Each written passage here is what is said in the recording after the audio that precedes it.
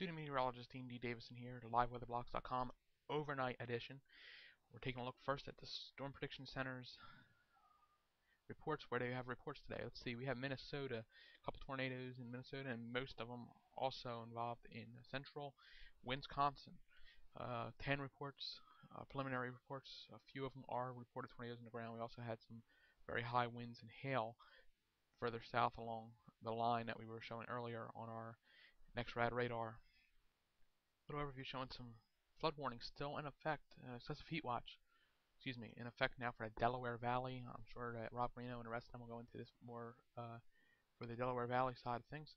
But we have an excessive heat watch, which means temperatures going to probably have heat indices near 105, 110 coming up in the next couple of days. And wow, what a day it was in the Delaware Valley. You have a very heavy rain. We're talking above 5 inches of rain here in near Wilmington, Delaware, and cross into Burlington County. You can see most of 2.5 or higher inches of rain in this swath here. Also, back near Lancaster, tons of rain fell today. Most of that generated by the low that was near the coast, and the back fetch that it created. So, with that upper level disturbance kicking out. So, it had a lot of rain today in the Delaware Valley, let me tell you. Taking a look at the current satellite picture, you can see the heavy showers and thunderstorms now in Iowa and Minnesota, Nebraska. They're all kind of kicked to the east into this area tomorrow for severe weather. We outlined it earlier in our about 7 o'clock cast that we did a little bit earlier. So take a look at that. What I was talking about, the severe weather will be coming more viable up in the upper Midwest and then kicking back. So for the next 7 days, severe weather will probably be occurring up in the upper half where the jet stream comes down across and kicks these disturbances in.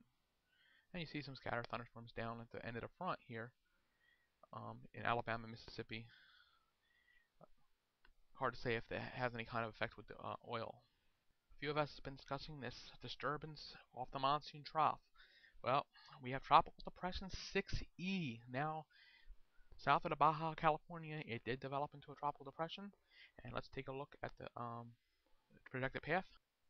The projected path actually keeps it a tropical storm and then kills it to a depression as it moves to the west-northwest and then further to the west, and it dives out by Monday in the graphic that the National Hurricane Center has put on here. So this will generally drift to the west and die.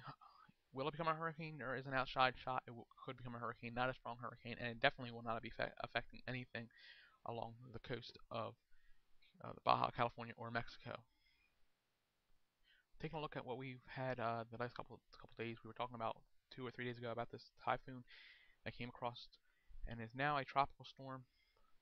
It'll move to the west-northwest, come in to southern parts of Hong Kong, south and west of Hong Kong.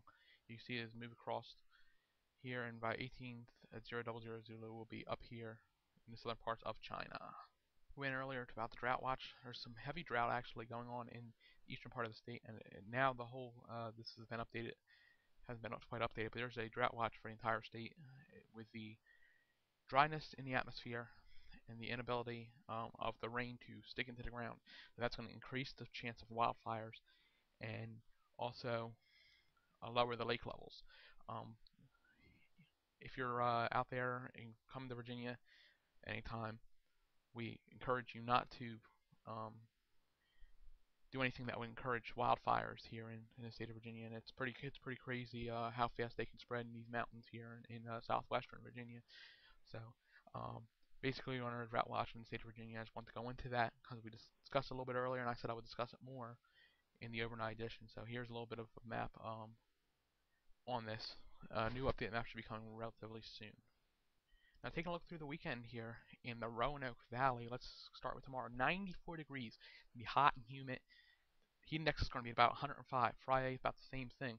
A little bit of a cool down Saturday with a better shot of thunderstorms, some which may be isolatedly severe. We'll keep you updated here at LiveWeatherBlogs.com. Sunday, a little bit of a cool down.